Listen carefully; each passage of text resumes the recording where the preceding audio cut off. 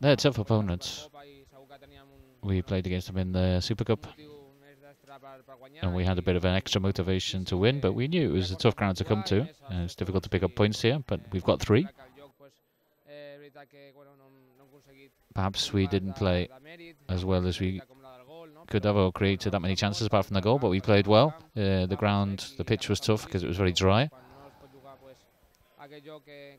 We perhaps weren't able to play that kind of football that everybody likes in the Barca like, but we had to resort to courage and bravery, and we did that.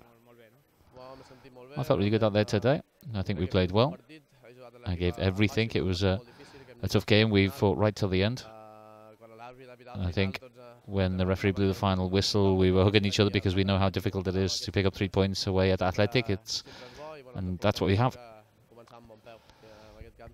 It's always difficult at this ground.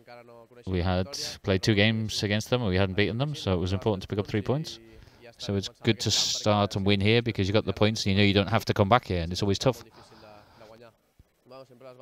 Players missing is always tough for all teams. In this game we've got Sergi and Danny out injured, 2 important players for us.